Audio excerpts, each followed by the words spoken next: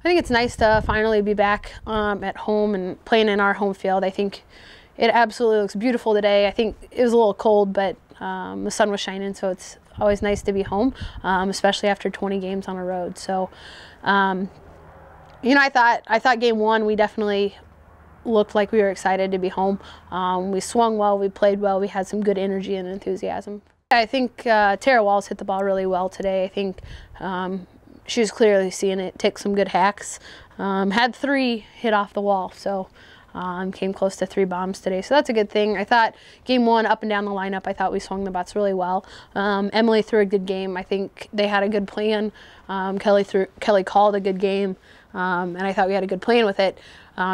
Game two just had too many misses. Had a bigger strike zone, and I think we kind of just, our eyes got a little bit crazy, and we started to just make some poor pitches. So, and then defensively, we just didn't take care of the ball.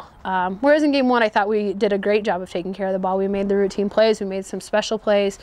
Jenny Buds had a great throw in from right field to nail a kid trying to go 2 bases, and I thought we played really well defensively in game one. Well, first, the girls are going to get to go take about 3 days off, which I think they need. We've played 8 games in the past 5 days, so they're pretty fatigued, and I think it kind of started to show. You were a step slower. Even our mental side of the game was just a hair slower in the second game, and so I think they need some time off. I think they deserve some time off. And then come Sunday, we start preparing for Winona and the start of our conference season. I think the thing that's exciting about that is we've played a really tough preseason, and I think it's prepared us to go into conference. And again, everybody starts at 0-0, and so we start with a fresh new season, and it's time to get after it and take care of business.